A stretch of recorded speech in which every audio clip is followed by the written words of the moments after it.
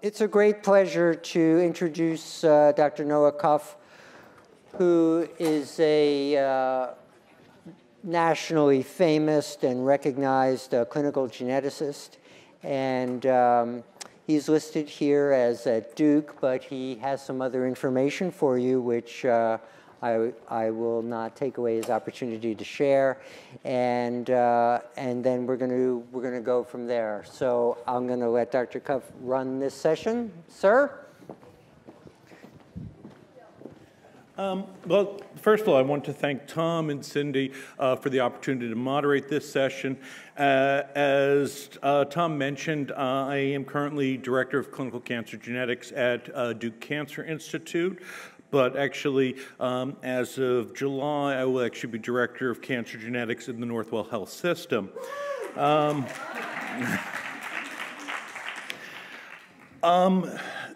In terms of introductions, a couple of quick housekeeping things. We have 15 world-renowned speakers for the remainder of the afternoon, and all of them have been given a grand total of 10 minutes. I have actually got the unenviable job, and it's partly because I am the most junior person at Northwell, is how I got this job, of keeping all of the speakers to on time. I was going to get the Wizard of Oz hourglass, and to try and do it. But what I've actually been told, though, is if we stay in this room past 6 o'clock, it's kind of like being late to daycare, where they charge us by the minute. And we actually think it's going to be more important to keep the funds available for programs of the organization rather than listening to us. So I apologize in advance that I'm going to be brutal to the speakers, all of whom I would happily listen to any of them for hours. But without further ado, we're going to first have a presentation from Susan Wysoki. I'm mispronouncing your name, Wysoki, who is a colorectal cancer advocate with a very personal experience about early onset colorectal cancer, and I'd like you to give your attention to her.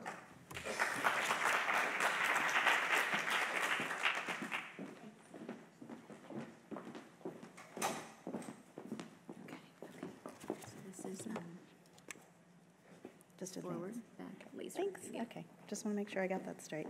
It's Wysoki, just like ice hockey. So he mispronounced it like 3 different times. That's okay. I was always last for dodgeball. So I'm Susan Wysoki. You may remember me from last year when Stacy Hurt told my daughter Jessica's story. Last year when I was here, Jessica ended up in the ICU. She died about a month later. And she passed away the day after what should have been her high school graduation. She was going to be a surgeon because she wanted to save lives, and I miss her every second of every minute of every day. But as I told Cindy, I'm not here to be a boo-hoo mom. Since the second she was diagnosed, I jumped into finding answers head first. And I have no doubt that everyone in this room is devoted to finding those answers too. But if this were your child, somehow I think that level of devotion might take on a whole new meaning. So I say I'm an evidence-based mom. In fact, I asked Cindy to put that on the program, but because on my bedside table next to a lot of books about heaven are articles with titles like Reviews in Basic and Clinical Gastroenterology and Hepatology, Inflammation in the Intestinal Barrier, Leukocyte Epithelial Cell Interaction, Cell junction remodeling and mucosal repair.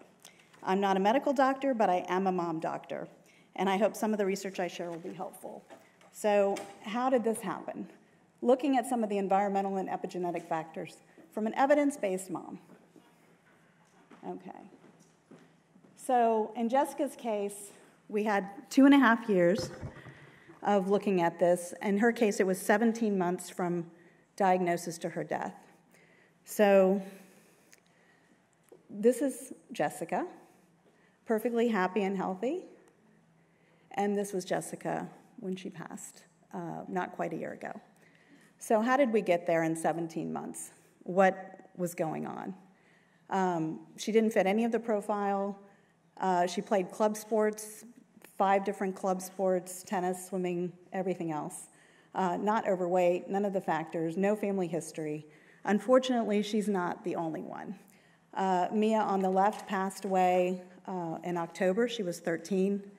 Alex passed away when he was 17, I believe. And Marie is currently fighting for her life at Sloan Kettering this week. She had HIPEC last week. So, and she had the same tumor histology as Jessica, which was microsatellite stable, poorly differentiated, and she had signet ring cell, for whatever that's worth. So looking at some of the early exposures, I have to go back to mom, me. The Environmental Working Group did a cord study where they looked at the umbilical cord blood of newborn babies and shockingly found that 287 chemicals were in that cord blood, industrial chemicals, things like lead, mercury, PCBs. They found 180 chemicals linked to cancer. They found 217 chemicals linked to brain and nervous system. And when they did the study again in 2009, they found 21 new toxins, including BPA. So they even found things linked to burning gasoline and garbage. So that's pretty shocking. So I don't know if anybody's ever seen this ad. I was in advertising for 20 years. DDT is good for me. We probably thought that was long gone because it was banned in 1972. Unfortunately, almost 50 years later, it's still very persistent. It's, in fact, almost in 100% of us. The CDC found 99% of people tested had it in their blood. So guess what? Your veggies still have them in it, too. 42% of kale, 24% of carrots.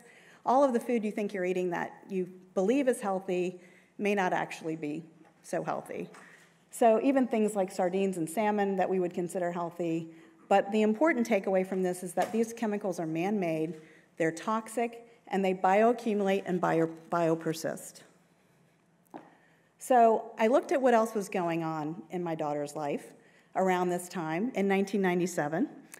She was born in 99, but this is relevant. And we were dealing with the age of antibacterial. All of a sudden, antibacterial was everywhere. We had it in the diaper bag, we had it in the car, we had it everywhere.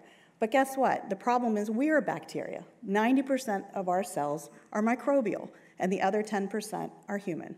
So what do we think we're doing when we're killing off all of these germs? That's something that I think we need to think about. So the antibacterial movement is really contrary to the hygiene hypothesis. One of the things that our doctors told us was that, you know, we used to make mud pies and eat them. We don't do that anymore.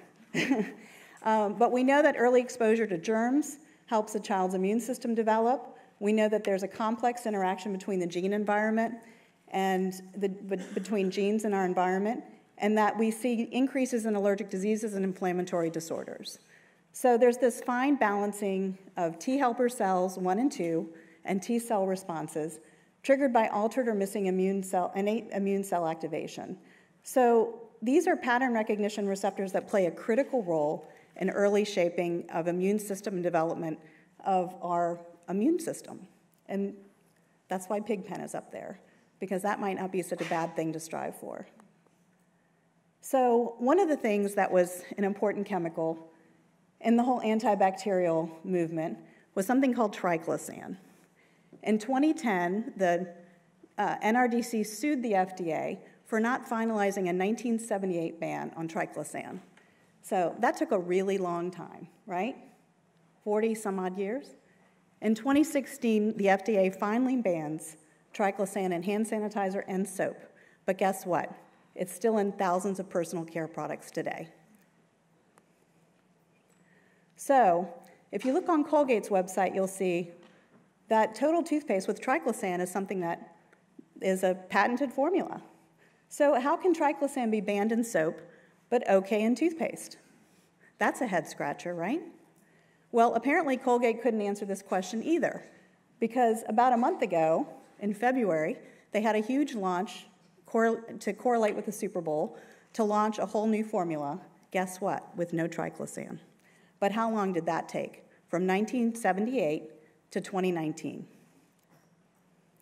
So, and by the way, what's Gantrez? On the Colgate website, there's something that says, Colgate formula is so revolutionary, it's even patented. Its active ingredient is triclosan, which is used to help reduce plaque and gum problems. The Gantrez copolymer enables triclosan to continue working in the mouth for 12 hours. But when you look at Gantrez, we find out that it's genotoxic, and when it was evaluated for its polyanhydride nanoparticles, it's in the gastrointestinal tract of mice. It's shown to be highly mucus-permeable carrier, and it's able to reach the gastrointestinal epithelium. So it's significant in that it induced DNA strand breaks and oxidized bases in the duodenum or duodenum. I never know how to say that. But they're basically discussing it as a promising nanocarrier for oral delivery drug systems. This is basically a missile that carried triclosan into the epithelial lining. So that's something that I think people should think about. So a closer look at triclosan, a University of Massachusetts study that was published in Science and Translation Medicine 6 days after Jessica passed away, showed that when you spiked water with triclosan over a period of 3 weeks at human levels, there were 100% gut problems, colon inflammation, rectal bleeding, abdominal pain, and reduced lifespan. So it devastated the microbiome diversity, it killed off the bifidobacterium, it transformed the intestinal flora into an antagonist, which increased inflammatory response, and it encouraged more aggressive tumor development in those lab animals that already had existing colon cancer. That's another thing that I think is particularly significant.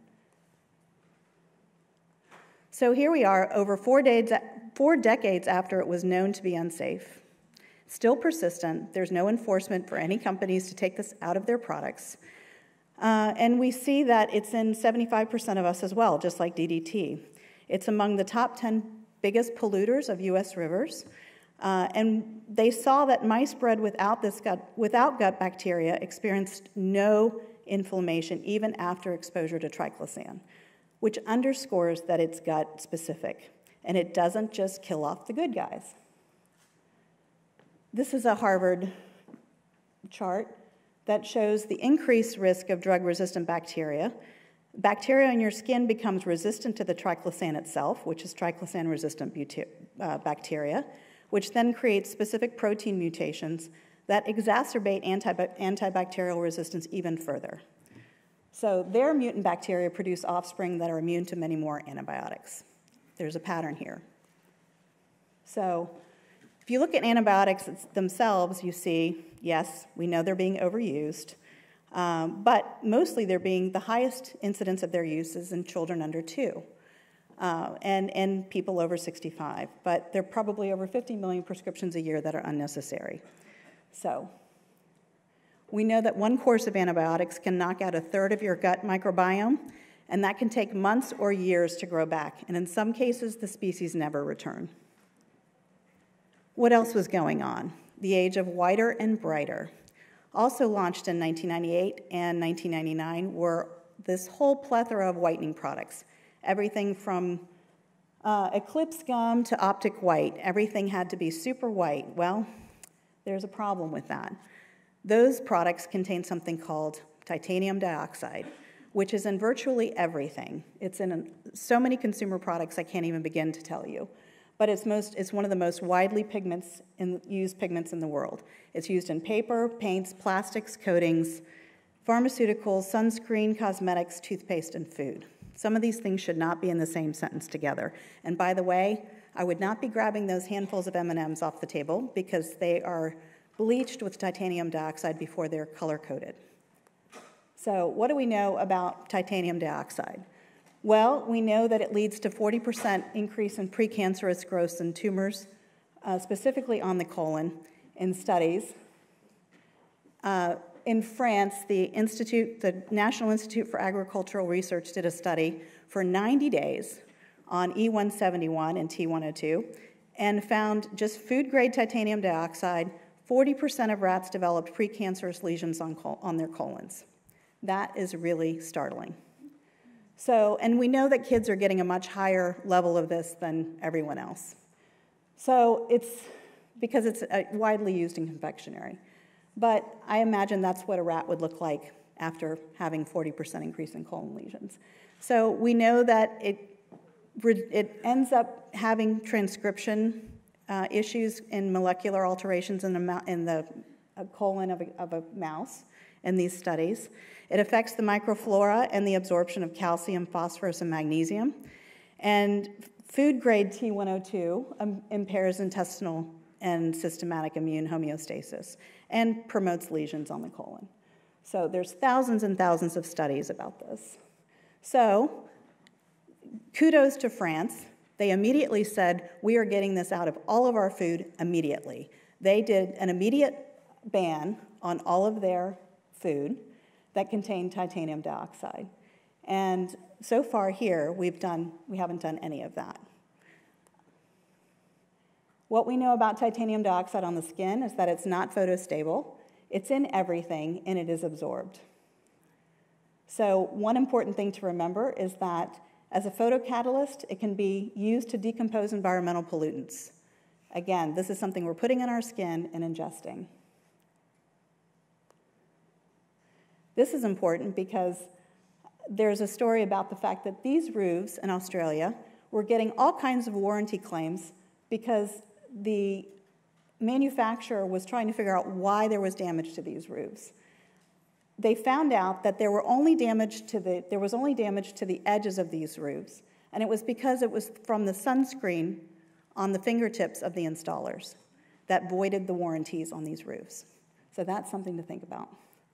The EU is deciding as we speak whether or not to classify this as a Class 2B carcinogen. As Class 2, it's currently a Class 2B. So at the moment they're saying that they're not going to change that, and it's following over $1 million in lobbying from the industry. So about a month ago, the FDA came out and said, guess what? 14 out of 16 chemicals in sunscreen are unsafe. Zinc oxide and titanium dioxide supposedly are. Well, we've been using this on our kids for decades. So anyway, I think I need to wrap up. Because I'm getting the look. But anyway, but the basic bottom line is that zinc oxide is no safer than titanium dioxide. So that's something that we see in all of these studies. And I should probably end it there, I guess.